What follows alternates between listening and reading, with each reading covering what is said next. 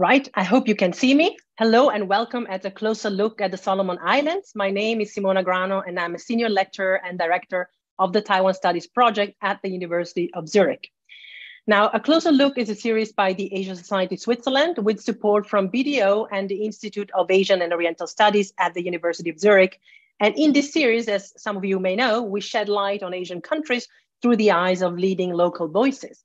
Today, we're looking at the Solomon Islands, a Pacific island nation that has been in the world spotlight since 1 year, since it is being simultaneously courted by China and also by the United States and Australia, among others. In the coming hour, we will hear from two leading experts from the Solomon Islands. And in the last 15 minutes of our webinar, we will address all of your questions on the Solomon Islands. And let me remind you, for the audience, that you can submit these questions through the Q&A function on Zoom starting from now. And if you see a question that you really like, you can upvote it so that it has a bigger chance of being answered. So I will begin, before I actually introduce our two speakers, with some preliminary information on the Solomon Islands. Let's start with the first slide. So map and physical geography, as some of you may know, the Solomon Islands is an island nation in the southwestern Pacific and is about 3/4 the size of Switzerland and consists of 6 major islands and more than 900 smaller ones, more than half of which are actually uninhabited. Some demographic facts about the Solomon Islands. Well, there are about 720,000 people living in the country and 95% of them are of Melanesian ethnicity. There are more or less 120 languages being spoken in this spread out island nation. Although English counts as the official language, not many people are really fluent in it, and communication between different language speakers actually takes place using the so-called Solomon Pidgin, a hybrid of English and Melanesian words. Some economic facts. Well, with a GDP per capita of around $2,200, the Solomons economy actually ranks near the bottom of countries in Oceania, ahead only of Kiribati. Solomon Islands economic size ranks 177th worldwide, and the prognosis for growth is not that bright. 3/4 of the population are employed in agriculture and fishing, and its main export is raw timber. Right, now the graph on export is quite interesting because it shows where most of the timber is being exported to. And this is also one of the reasons Solomon Islands is in the global spotlight. In fact, as you can see from the graph, in the past 20 years, the share of the country's export to China has increased from 12% to 64%. And export to Australia, which was long the biggest donor to the Solomons, more than halved, while export to countries like the UK, Japan, or South Korea is falling off the map. The next slide is also a very interesting one, and again, a very clear example of how much China's presence in the Solomon Islands was able to expand before other countries started to pay attention. So if you look at this map, or sorry, slide, you actually see a building, and this building houses a bank, a service point for a DHL, and in the beige part on the far right, the US Embassy, which by the way, reopened only 3 weeks ago, I think on February the 1st, after having closed down in the early 1990s. On the next slide, however, you see the Embassy of China, housed in its own complex, which also happens to be one of the biggest buildings in the entire country. We'll get into the difference between the presence of these two superpowers with our two guests soon.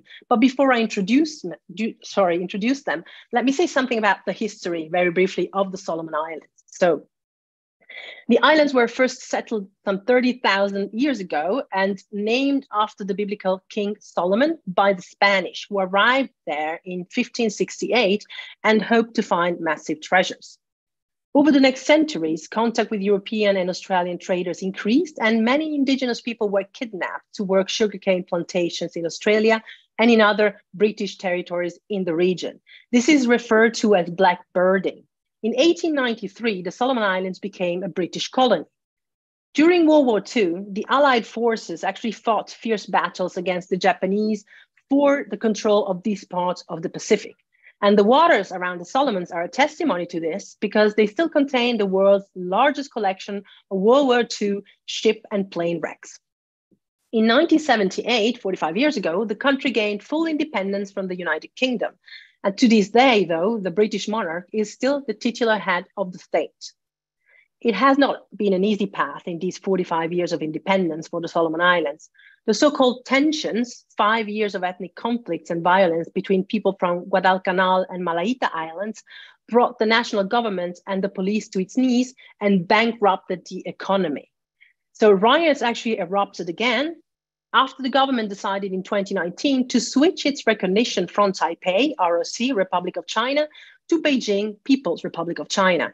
And since then, Chinese money and assistance has been pouring in, and people seem to start to notice the improvements, for example, in infrastructure building on the islands. On Malaita province, however, has actually kept its ties to Taipei, ROC. But that could change now that quite recently the local provincial leader has been ousted from power, actually, I think earlier this month. We'll talk about that with our two guests. So now let me come to the point where I finally introduce them, and then we'll switch on their cameras, please. So first of all, Dorothy Wickham, welcome, is a highly experienced journalist and a trusted voice in the Pacific. She has been reporting from Solomon Islands for nearly 35 years and knows almost everyone on the ground and has an in-depth understanding of Pacific politics and culture. She's the founding editor of the Melanesia News Network. Her work also appears in the New York Times, The Guardian, and other publications. So I cannot think of anyone better than you to talk about geopolitics with us today. Welcome, Dorothy. And the second speaker, hi, is Jay Bartlett. He's a managing director at Hatanga Ltd, a construction company based in the Solomon Islands capital of Honiara. He's also a board member at the Central Bank of the Solomon Islands and holds a position at the Solomon Islands Tertiary Skills and Education Authority. From 2014 to 2022, he chaired the country's Chamber of Commerce and Industry. Welcome also to you, Jay. Right. So I'd say let's start with you, Dorothy and Jay, both, if you want to both address. This is a very brief introductory question. Solomon Islands, you know, if we think about the Solomon Islands from Europe, is quite an unknown and exotic and faraway destination. If I were to live from Zurich tonight, it would take me about 30 hours and 3 flights to get to Honiara, the capital. The country's head of state is the British monarch, but the last visit that the sovereign has made to the islands was 40 years ago. The nearest big city is Brisbane in Australia, which is 2,000 kilometers away.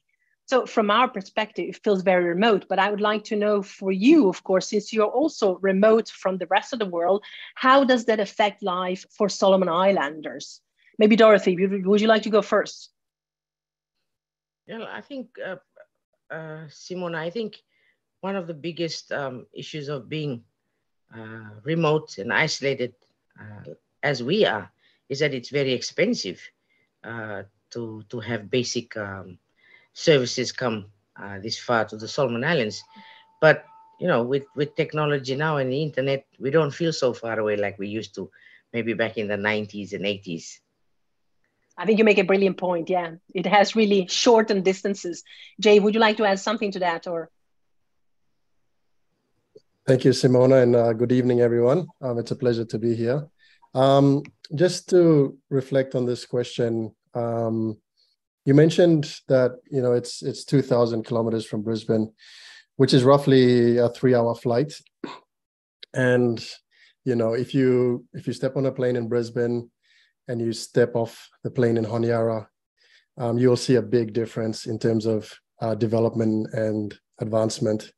And I think that large disparity and the lack of development kind of contributes to a feeling of remote and disconnect.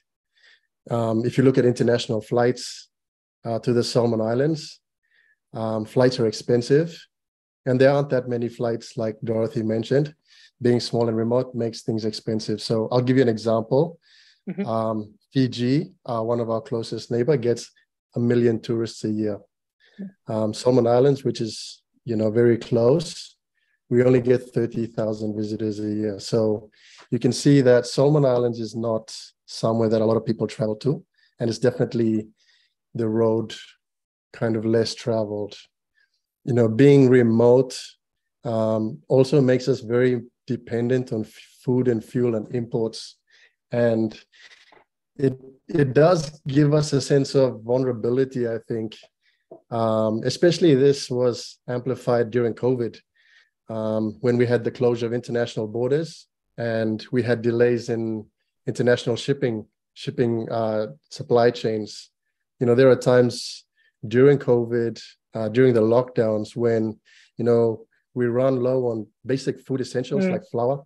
And, you know, as Solomon Islanders and as Pacific Islanders, we're used to living off the land. So, you know, worst case scenario, we're still okay. But, you know, it does give us a sense of how vulnerable we are. Now that borders are open, I think we feel, you know, we can travel a little bit more, and there's that sense of freedom and less isolation. Thank you for that. Yeah, and thank you for pointing out also the difficulty of the logistics. I'm also familiar with that as I come from Venice. It's not really comparable to, of course, the Solomon Islands, being that it is one of the most touristic cities. But when it comes to logistic, being surrounded by the sea and the water is also not particularly easy. So you made it a very good point, both of you. So Jay, let me stick with you for a moment and ask you the next question. So the country's population of about 700,000 people is actually, as we said during the introduction, spread out over 6 main islands and dozens of smaller ones, or hundreds of smaller ones, each of them using actually a separate version of these 120 indigenous languages that are spoken in the country.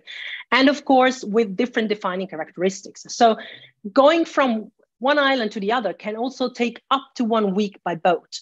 So my question for you would be, what kind of impact does this geographical division have on how people actually identify themselves? What I mean is, do they have a shared feeling of being Solomon Islanders, or do they first and foremost actually identify with the islands that they are from, rather than with the underlying or overlying umbrella nation?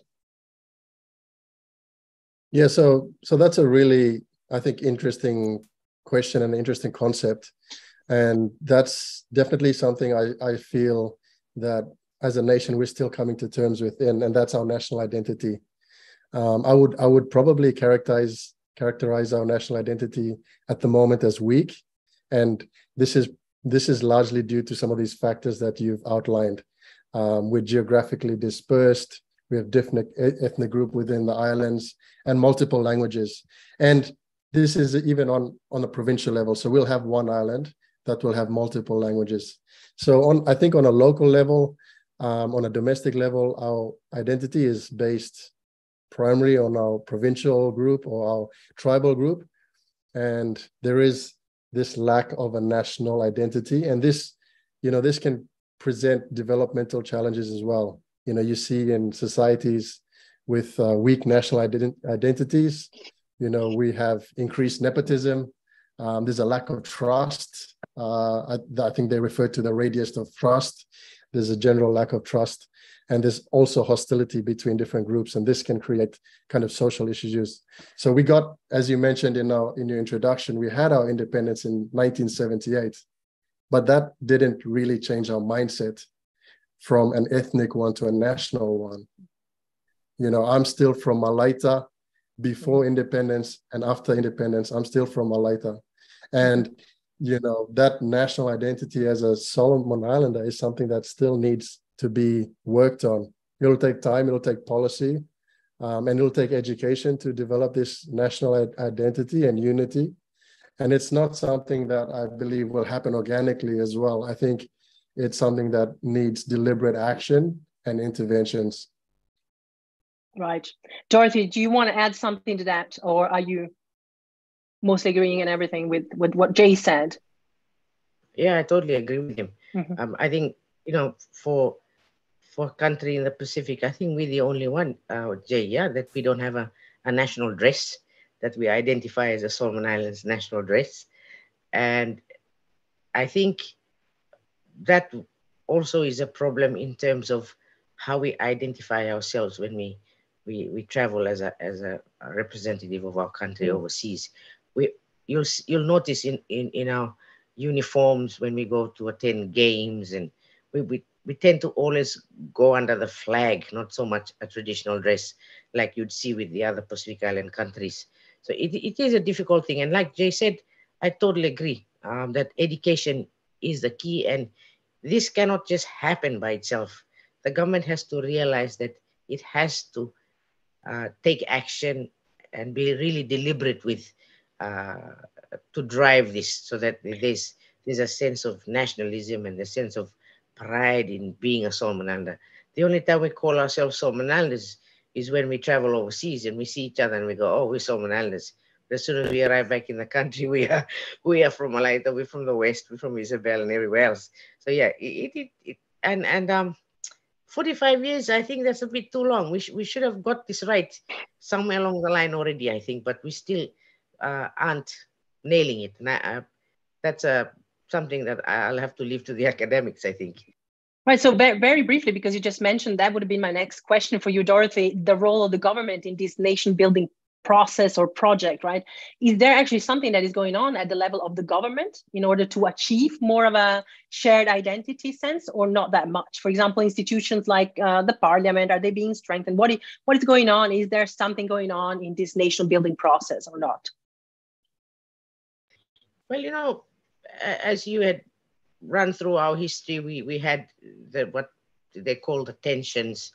And then, of course, because of the tensions, we had foreign forces come in led by Tell us a little bit about those, maybe for the audience. Explain to us a little bit what caused this conflict between the different ethnic groups, if you don't mind. Well, the dispute was over land and disrespect of traditional lands and use of lands. It was a little complicated. People said it was politics. And, with development, of course, land starts to get scarce. So people start to get a bit nervous about it and start getting territorial. And I think that's what happened to us during that period. And it sparked the tensions between these two ethnic groupings. But when the Australians led in the regional assistance mission, which was made up of all the countries in the Pacific, well, the forum countries, it was the first of its kind for all the Pacific Island countries to converge into one and help this country solve its problem. As you know, before our problems, there was already the Bougainville crisis. There was no regional assistance mission or intervention into Bougainville. And so Solomon Islands was a special case. And people have said it was successful. It was successful that it stabilized the country. It got the government running again, and it worked to try and strengthen the governance structures of the government, because our treasury, needed, to really security be reinforced. The courts needed to feel that they were able to do their work, the police. So all these important institutions of the government were able to function again slowly. However, I really think that in our rush to get ourselves back on our feet financially and economically, we've forgotten the social aspects of our society. And I think this is where we're facing the problem now, because we have a very high youth population in Solomon Islands. I think our youth population sits at around about between 70 to 76% of the ages between 15 to 35 or 45, around that mark. So these are a lot of young people who are not educated, who have no job prospects, and who do not have a sense of pride in their country. And I think this is where we're starting to you start to see the cracks now because of this social. Right. And we're also talking about these kind of issues such as, the bulging youth population and the level of education that they have a bit later on in the webinar. But let me then change a little bit the topic now and come to you, Jay, again. This November, for the audience, Solomon Islands will host the Pacific Games with about 5,000 athletes from 24 countries. This is the biggest sporting event that the country has ever hosted. And in a previous conversation with us, you actually said that we should compare this to the impact that hosting the Olympics has on bigger countries, for instance. So what you meant, of course, is that these always come with a lot of new infrastructure and building projects, right? So can you tell us a little bit how and if these games are changing the face of Honiara, and what kind of opportunities does hosting the Pacific Games actually bring for local companies, construction companies, but also for local people? Yeah, I did mention that it's probably similar to an advanced nation hosting the Olympics for us in Honiara. I mean, I think broadly in terms of the timing, the games has been good. And that's in a sense where it offers a focal point for our development, and it gives us a time that things should be done. So we know in November this year, we're going to be hosting the Pacific Games and showcasing our nation. And that gives us a sense of urgency about how we go about our business every day. In terms of the impact for local construction companies, I would probably say that the impact is mixed.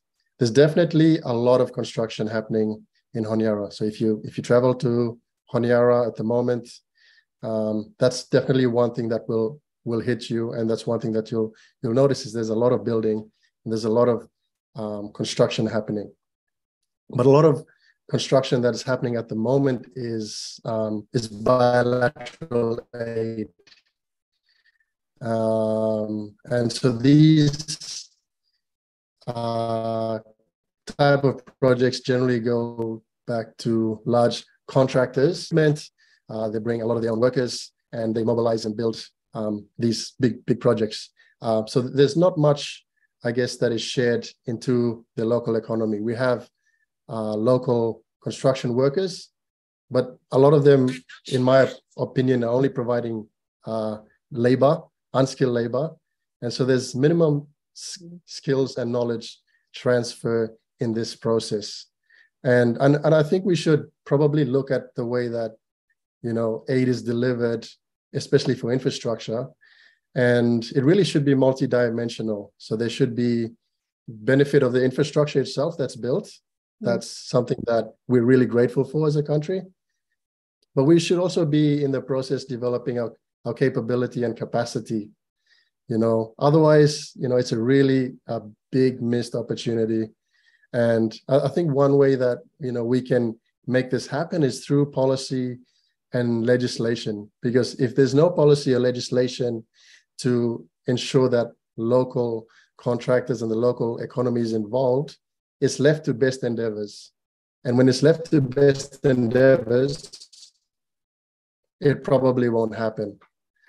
And there has to be a deliberate framework that's put in place that ensure that these benefits are downstreamed. So, I think we'd like to see more happen in terms of the workflow into local businesses. But I guess due to the nature of the funding and due to the scale of these projects, that hasn't been probably as much as we have liked.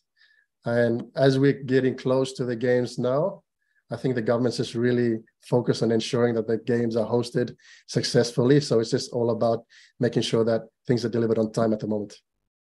Okay. Well, let's change a little bit then the subject and come to you again, Dorothy, and allow me to just give a brief introduction for the public. So China, we're coming to the subject of China that interests all of us, of course, is quite busy as well in the run-up to the games that we just talked about with Jay. It is actually building 7 venues, including the National Stadium, which can hold up to 10,000 spectators.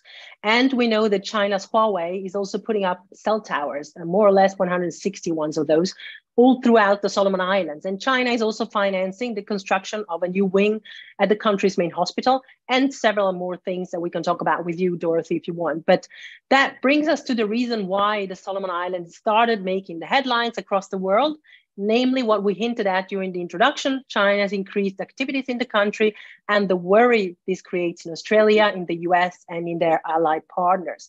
Countries, for example, like Australia and the US were shocked in 2019 when the Solomons Prime Minister Sogavara announced that the country would no longer recognize Taiwan, or ROC, its official name, but Beijing as the real China. And this immediately opened up the gates of Chinese aid and investment to the Solomon Islands, except for in one province, Malaita province, which we'll get to later, and we mentioned a bit before. So the decision to switch allegiances from Taipei to Beijing actually baffled many in the West, especially when in May last year, Solomon Islands once again was in the spotlight because it signed a security deal with China, which could allow Beijing to station troops on the island and thus give China de facto a military foothold in the South Pacific. And now I come to the question for you, Dorothy. You wrote an article in the New York Times last summer, and you wrote, The title was, "Can you blame us for turning to China? Can you tell us what you wrote in that piece? And maybe also what were your arguments regarding to the situation?" Well, I was reflecting on how Solomon Islanders and maybe our leaders were thinking at the time. As Jay had said, this country, we've really struggled to get ourselves, positioned amongst the other Pacific Island countries. And if you land here in Honiara, you'll see there's an absolute difference in the look. Even just from the airport down into Honiara, you'll see there's a big difference if you land in the other cities in the Pacific. And I think there's that sense of urgency. I think that's what I was trying to say in the article. There's a sense of urgency amongst our political leaders who wanted change, they wanted growth, and they wanted it fast. And they wanted it during their term while they're sitting in power. And also, like I said earlier, we have a huge youth population who were also getting impatient and saying, the government wasn't doing anything. Our hospital is the same hospital we've had for the last, 20, 30 years, and our roads are the same. And, so it's that sense of frustration, that same sense of feeling of being left behind, I think was one of the driving keys towards our government making that decision. Of course, there are other reasons why, but I'm talking about what was in the mindset of Solomon. As you know, Solomon Islanders were quite shocked when this switch happened because nobody was expecting it. We had seen a signboard go up where the current stadium is now that had a picture of a stadium with the Taiwanese flag on it, and that said that the stadium that was going to be built there would be built by the Taiwanese. And then how many months later, it got pulled down, and I was wondering, why is that thing gone down? And then suddenly we switched. And if you compare it to what China is building now, to what Taiwan was intending to build, there's a big, huge difference in terms of size. And also, now that you can sense there's a feeling on the ground here that things are happening. The Japanese are fixing our roads. I mean, it's a really bad attitude to have, that we're expecting always to be fixed by our donors. I think it's not a good psyche, but that's what it is, And in my article, I was trying to say, this is what was going on before this switch. And I'm pretty sure, Mr. Sogovare, he's been in power for quite a while now, and he's getting older. And I think he also has a sense of frustration in the way the other donor partners are dealing with government and the way assistance is given to the Solomons. As you know, we've had very hard times trying to even get export out of this country. You displayed the figures there. It's absolutely clear. It's very hard to get export into Australia, even though we're only 3 hours flight away. And so there's so many requirements. I understand that there are national issues for Australia itself in terms of quarantine and all this other stuff, but it's hard to explain, Simona. Sometimes I talk about this and I pause because I think now we're sounding like we're asking too much of our friends. But then, like I said, because of that, that's why that's why we are now discussing China, basically. No, I think you did a good job in expressing the sense of frustration of being, the feeling of being left alone, basically, right? To fend off for yourself among so many difficulties. We'll continue with this discussion on these topics later, but let me briefly come back to you, Jay. You were until last year the chairman of the National Chamber of Commerce. Can you tell me what's the impact on the Solomon's business community and on, in general, Solomon Islanders of being ruled by multiple powers simultaneously? Do people actually profit, or is it just more infrastructure building and just a few elite profiting?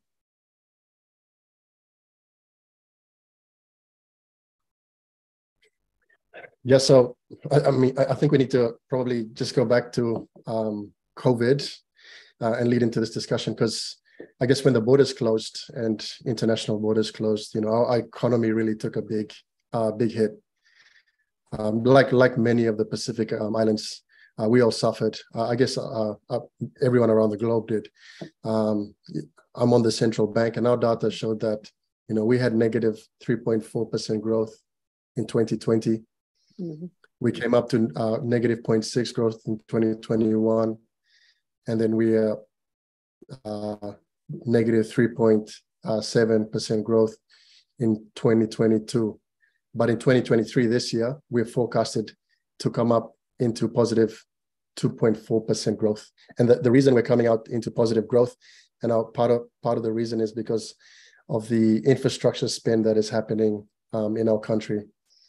And so we've been quite fortunate that there's been a large pipeline of infrastructure for the Solomon Islands. And this is not just bilateral aid, so not just geopolitical aid, this is multilateral aid as well. So we've got a big project like the Tina Hydro, which is a renewable energy project that's happening at the moment. The Japanese, this is bilateral aid, are funding an international airport upgrade that's due to open, I think, next month. And they're also upgrading the East Honiara Road, phase 2 of Kukum Highway. So that's been happening as well. The Asian Development Bank, ADB, has funded a university upgrade. And plus we've got all the Pacific Games facilities, which is funded by China. And then we've also got our local state-owned enterprises, our water authority and our power authority and our ports authority, all also spending money on capital infrastructure. So this infrastructure spend has really, I guess, helped us all indirectly by kind of helping the economy recover. There's also definitely a number of factors of why the equity is to ensure that the money that's spent in the economy on aid, comes back down into local businesses, and a lot of it is spent in the local economy as well, as much as we can. We've got our traditional partners like Australia. They've also got their own infrastructure program, the Solomon Islands Infrastructure Program, SIP, and that's a 10-year program that's kicked off, and they've promised that a lot of this funding will go into the local economy through local contractors. So I don't think there's real direct benefit at the moment, but I think over time we should be able to see this create more long-term economic growth, and then hopefully that in turn improves the livelihood of our people. Yeah, so we'll wait for the ripple effects, you mean, that we'll see maybe in the near future. Dorothy, let's change a little bit the subject and talk about something that is also very often in the media or under the media spotlight concerning not just the Solomon Islands, but in general Pacific nations, global warming. So we know that sea levels around Solomon Islands are the fastest rising on Earth, and Calais Island, part of the Solomon Islands, is one of the first islands in the world to actually disappear because of climate change. It is now completely underwater. And last year, when the BBC interviewed a young woman from the island, what she said, and I quote her, "Our country doesn't contribute that much to the emission of greenhouse gases and global warming, and yet we are the ones facing the destruction arising from it. This is something that people from Western countries did to us. We are facing the consequences of what others have done." So my question for you would be, what are the real, on top of the entire island being submerged, but what are some of the concrete on the grounds affected you notice from this, and how are the people dealing with it, but also what is the government doing to address these issues? I think in terms of global warming and sea level rise, yes, we have islands being water being rising in them, some of them, and one of them, as you said, had already disappeared. But I think one of the issues that I think that we have here, and I'm going to take it from this angle, I don't know how Jay would look at it, is there are only a few of us educated people who know what the issues are and the cause and effects later on for us in the future.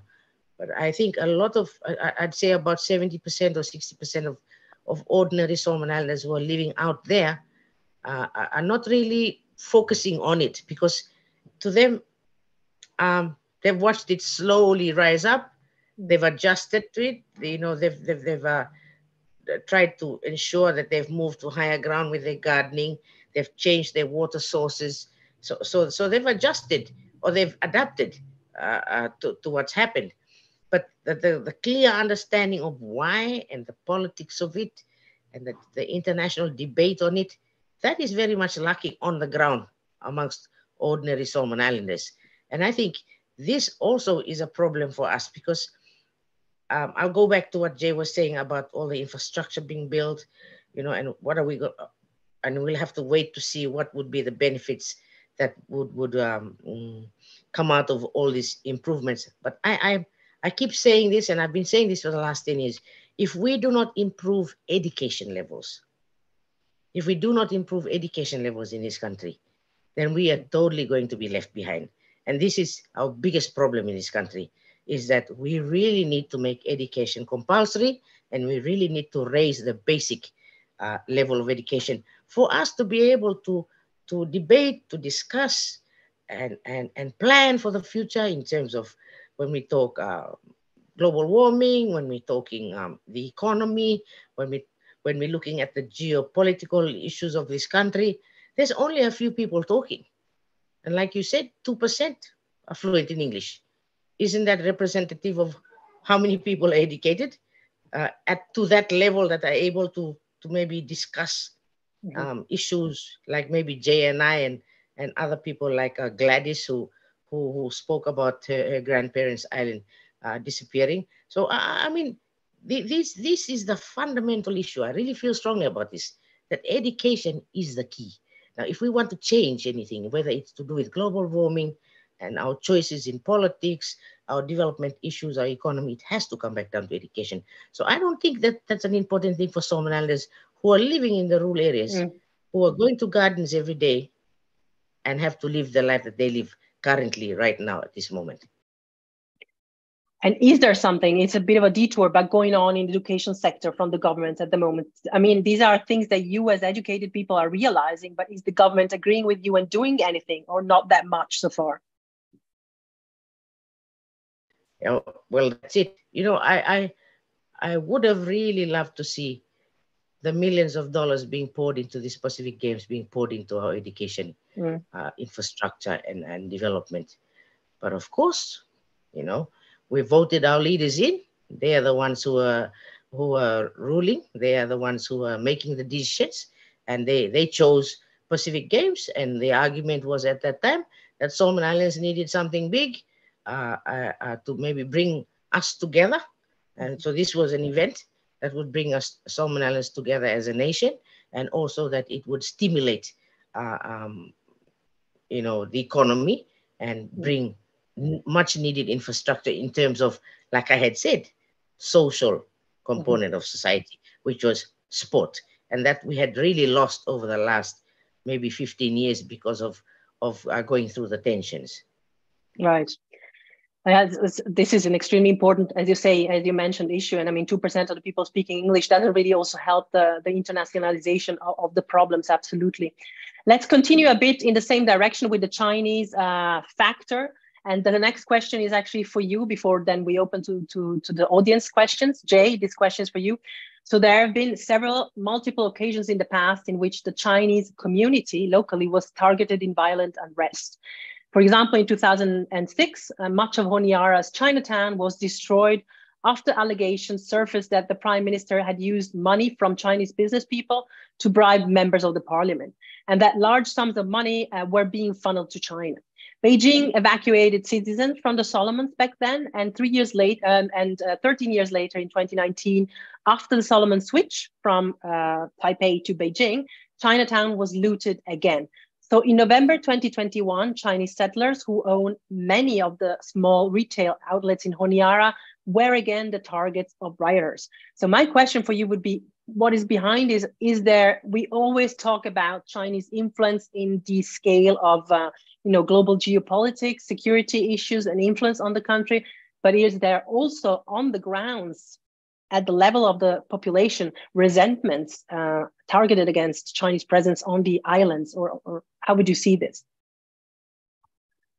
Yeah, I mean, I think, to be honest, there's probably a few underlying issues that contribute to the unrest. And just like any issue, it's quite complex. I guess everyone will have their own opinions depending on the narrative that they want.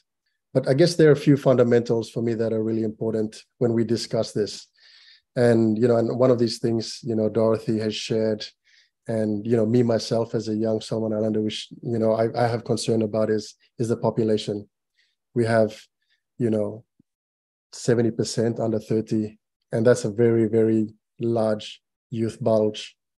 And if you look at unemployment around the country, you've got a young population and you've got high unemployment, and there is a lack of data. But if we use your contributions as a active contributor to your superannuation as a metrics, there's 60,000 people contributing actively every month to their superannuation. So that's some measure of formal employment out of a population of 700 plus thousand is not a lot of formal employment.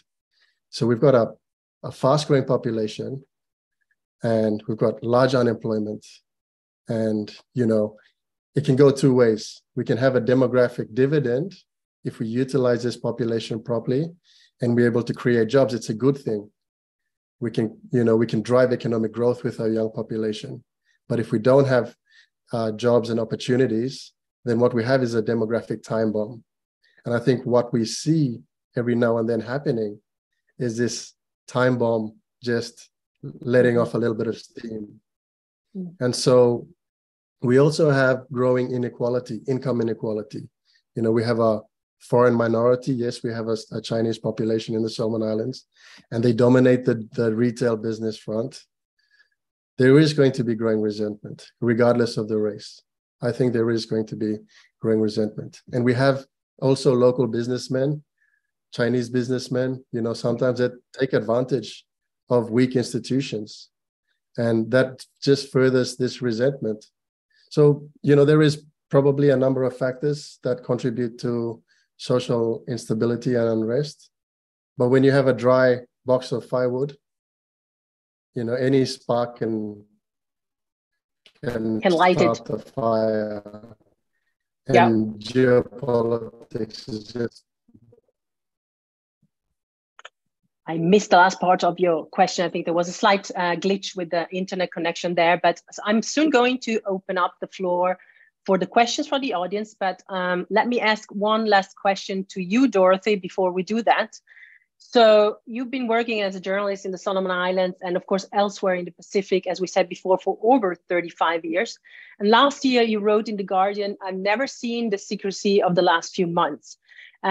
Plus the Prime Minister's decision to postpone national elections to sometime next year doesn't really quite have, at least in Western country, a democratic ring to it.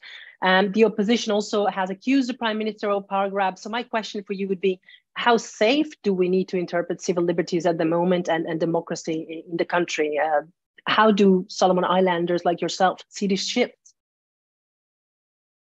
Well, for one thing, despite the fact that I've said that, I think what I meant at the time was government institutions were not opening its doors to answer questions or even to have a discussion or a debate within, especially in the mainstream media platforms.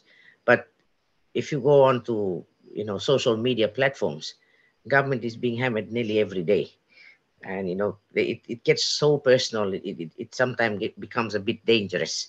Mm-hmm. And that's one of the reasons why I have always advocated for government to put out its hand and talk to the media, because we are an institution that also needs to have rules and guidelines to do our work. But I also must also admit here that there were some mistakes made by our media itself here that angered the government in terms of not balancing our stories and getting inaccurate information out. And this has caused a huge distrust between the media and the government, the current government that's sitting now. And also it was made worse when the security pact was signed and then the foreign press jumped into the whole mix and really angered the government in terms of the way they were approaching our politicians when they arrived in Honiara, and even some of the things that they were doing as journalists. So as a result, the local media have been left as victims out of this whole situation. But I'm hoping that in time government will understand that they need us here. They need us, because despite whatever we say and we do, and whether China's here or not, or China's building huge infrastructure, pouring huge money to this country is a democratic country. That's the basic baseline. Mm. And China must also realize that if they have to deal with us and deal with us properly, then they have to understand that our institutions must be protected. And the government that sits in power now, that they are friends with, was elected in. What if tomorrow people change their mind because of frustrations about what government's doing? Then it'll change the whole picture again. Yeah, well, let me remain with this topic of this diad between, you being a democracy and China being an autocracy, and the influence that China has on the Solomon Islands. There is now a question I want to start addressing. I have so many more questions on my side, but that would be mean to misuse my time. So I will address one question for the audience, which goes in this direction.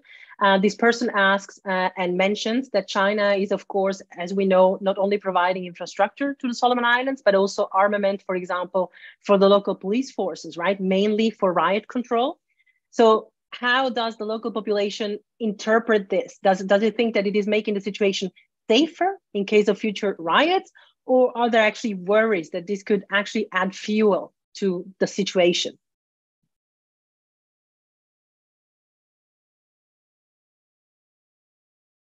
Whoever wants to go first.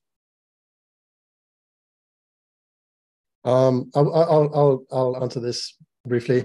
I mean, I think it's probably a combination of both. I think it might add fuel to the fire, and at the same time, it is about trying to kind of manage these social situations that get out of hand every now and then. So I guess it's hard to know the intention behind that, but certainly, security has become more front and center, a concern about the government, especially in making decisions that are not always popular. And so, they could be preparing for some of these decisions that have been made. Okay, right. Well, one question that it's mostly about, it's also about geopolitics. I don't know if you feel comfortable, either of you, answering it. It's about Bougainville, an island of the Solomon Island archipelago, but that is politically part of Papua New Guinea. And the question is, the island has voted in 2019 for independence, whether you think it is conceivable that Bougainville would seek a union with the Solomon Islands or not. Dorothy, would you like to try, or do any of you feel that you're up for this question? I think not. They are wanting independence. I don't think they will be looking to go and join up with another country again. So I think that would be my answer to that question. Okay. Another question actually covers the role of Australia, right? And it asks that whether you think that Australia could or not in the future recover its influential role that it had in the past and help rebalance the Chinese influence, or is it too little too late at this moment?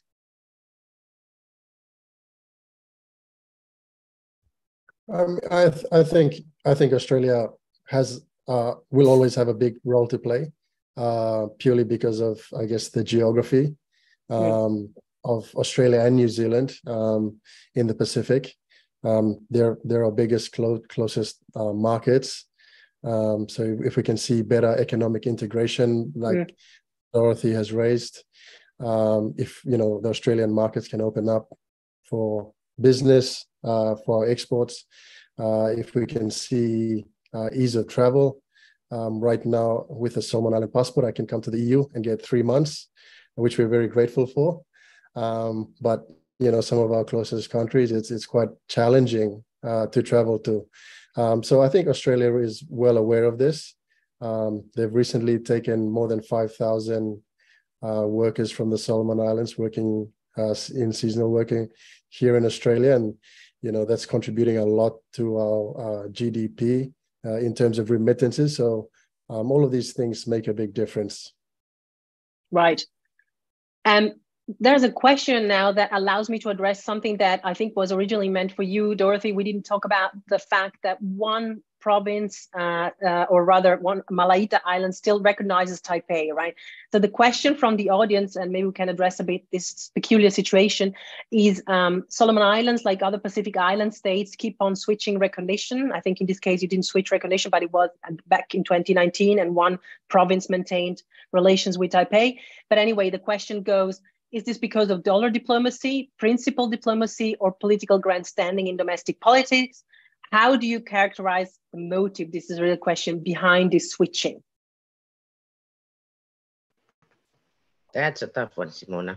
I think it's a little bit of everything. I would say it's a little bit of everything. I think also Malaita is a province that is very different in the way it approaches national politics, I think. Their people think differently from other provinces.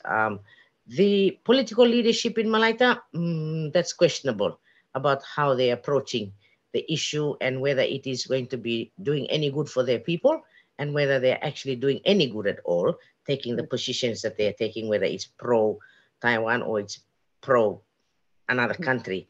But I think if you really look at it, there's a lot of Malaitans out there that don't really understand what this whole argument is about. And this relates back to what I had said earlier. Like when you start talking geopolitics and people are going, so how does that affect me? Got to do with me. Exactly. How does it affect my food, my shelter, my access to clinics, my access to a good education for my child? How does this all affect me? So it's a very difficult issue for you to debate with an ordinary Solomon Islander. I've seen foreign journalists come here and they ask Solomon Islanders on the street things like, so what do you think of, the fact that Chinese are here and they're building a huge stadium?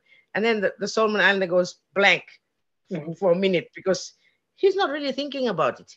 And it all comes down to what I said, that we really need to raise the level of education so that we make educated choices and we are more aware of the issues around us. So that's basically how I see it. Right. Well, I think you make a very good point, and I want to stick a little bit with this question with this topic of education, because there's a question from the audience, but also it would have been one of the questions I would have asked you, especially you, Jay, because you studied, for example, for your tertiary, for the university degree in Australia, right? So the question from the audience is actually, you said that education should be made more compulsory, at least widespread. Is there no minimum requirement at all? This is what the question asked. Does that mean investments in education must urgently address at lower levels of schooling, especially in remote areas? Or can teachers be better trained? Can you tell us a little bit what the problems with this are in the Solomon Islands? Yeah, so there's a fact, well, not a fact, that a stat that I hear quite often, and it's in the Solomons, a classroom is born every day. So there's roughly 30 to 40 children that are born every day. And that in itself is not an issue, but it is an issue if you're not building 1 or 2 classrooms every day. And I think structurally, we have not invested in the last 30 years in the infrastructure we need to cater for this population explosion that we're seeing now. Right. We certainly haven't been building 1 or 2 classrooms for the last decade, as far as I know.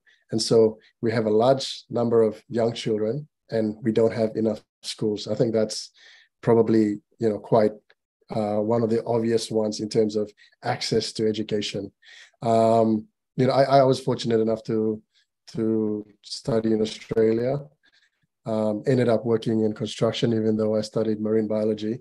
And a lot of our students are funded to study when they go for tertiary education to the University of the South Pacific in Fiji. We also have Australia Awards which funds postgraduate and undergraduate students in Australia. And we have Chevening students, which is the UK government funding students into the UK. But these are very, very small minority. I think we need, better access to education just in general and better quality education in general. And we're still using the rote system. So we really need education reform. So we move to an inquiry-based system so that people are problem solving, critical thinking, all of these things, as opposed to just rote learning. Parroting, yeah. Okay, one last question for the audience, and then I will ask you one more question. So this question says, there's a regional structure among Melanesian island states. Could this be made more efficient, for example, in topics like the defense of common interests, like security interests, national security interests, relations with China, despite the tensions that there are among different Melanesian island states? Is there something you see as feasible? Is there a discussion going on regarding this? I'll take a shot at that one.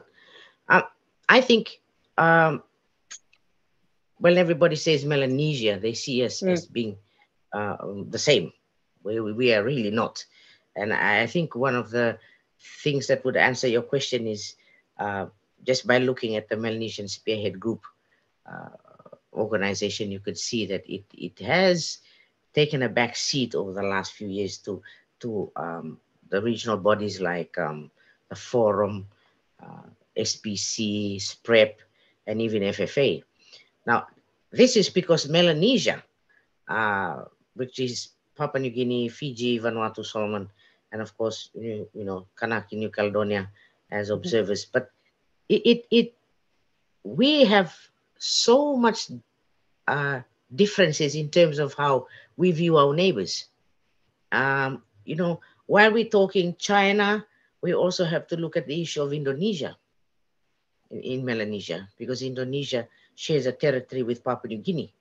And then we're looking at the French influence when you're talking about Vanuatu. And then Fiji has a whole different approach to its relationship with the international community for its own needs.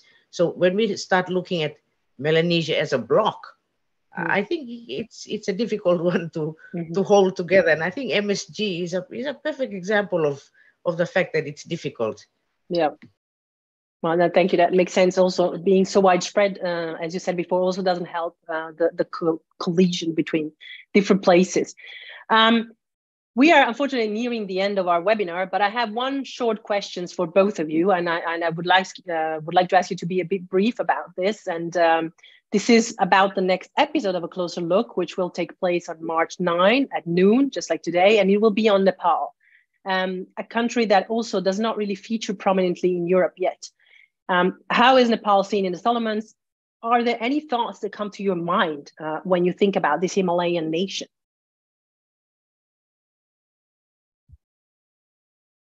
If not, that's also okay as an answer, but maybe something comes to mind. Well, I've read a little bit about Nepal, and I think it's a country that is isolated amongst huge countries. That's just my perception of it. Right. And also struggling with the changes in the world today. What about you, Jay? I was fortunate enough to be on the other side of the border in Tibet. And at the time there was an earthquake. And so, when I think about Nepal, I think about some of the unfortunate events that have happened. And it also reminds me of what's happening at the moment in Syria and Turkey. So I get those sort of images. Yeah. Well, then I would say to both of you, but also to the audience, that you should join us in 2 weeks to learn more for a closer look at Nepal. And if you haven't already done that, please go to asiasociety.org/Switzerland, click on the event and register for it. Now, today I want to just say to the both of you, joining us from Brisbane, Jay, and of course from Honiara, Dorothy, thank you so much for taking the time and sharing your unique perspectives on the Solomon Islands with all of us today. It was a pleasure to have you here as guests.